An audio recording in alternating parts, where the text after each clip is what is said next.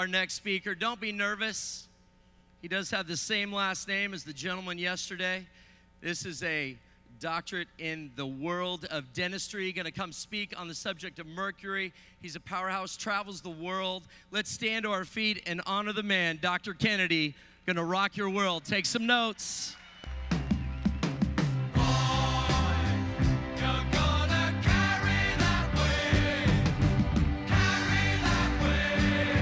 Thank you.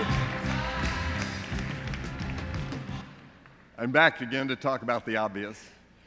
In case you didn't get it last year, then we're back this year to tell you the other dental foolery. There are several of them, but basically I'm talking today about mercury, and then I'm going to get into some of the infertility and birth defects problems that affect the general population, but they affect dental assistants and female dentists enormously, and they don't know what's causing it. So I'm going to tell you what's causing it, so when you see one of these people in your practice, in your neighborhood or something like that, say, by the way, did you know the mercury's a poison? Gee.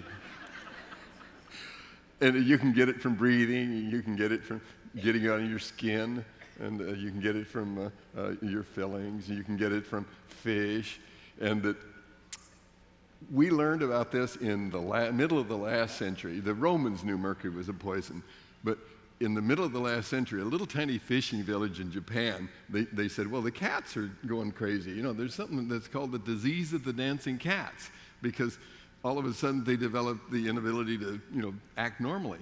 So the people were called, and the next thing you knew is that all of a sudden the people started having neurological impairments. They had the inability to drink out of a glass of water because they too began to suffer this mysterious disease. Well, the cat's out of the bag. That it was a company up the hill running a chloralkali plant, I believe, as I recall, was dumping the safe kind of mercury in the river, and then it got down to those pesky little plankton who turned it into the unsafe kind of mercury, and the fish ate that, and then the cat ate the fish, and then people ate the fish. And well, we're going to have that again, by the way. We're doing away with the EPA. There's entirely too many controls on what we can do with industry. So the whole story is that deny, that the company denied that, no, we're releasing the safe kind of mercury. It couldn't possibly cause these people all this problem. Oh, it's really not a problem. It doesn't, it's very little bit, does it sound like your dentist? Because that's all they say. They want to talk about a skosh or a dab or a teeny whiny bit, but they don't want to talk about what the real problem is. It's dose. The amount of mercury you get from your fillings exceeds the safe dose. And why is that important? I've got on the screen here an experiment that the International Academy of Oral Medicine and Toxicology helped fund, and that we do fund things, and that this is in a petri dish where they introduced 1,000 times less mercury than you have in your brain if you got mercury fillings in your teeth, and the cerebral spinal fluid, actually. And that what happens is the minute they introduce it, this is time lapse, but the minute they introduce that low level, the safe kind of mercury, it was inorganic mercury, and that the nerves shrivel, and it turns into a neurofibrillar tangle, which is like Alzheimer's disease. And so we can recreate that in a petri dish over and over again, and we still get people saying, well, we don't know what causes Alzheimer's disease. Well, you can make an animal inhale mercury, and it creates all of the same hallmark diagnostic lesions as you see in Alzheimer's disease.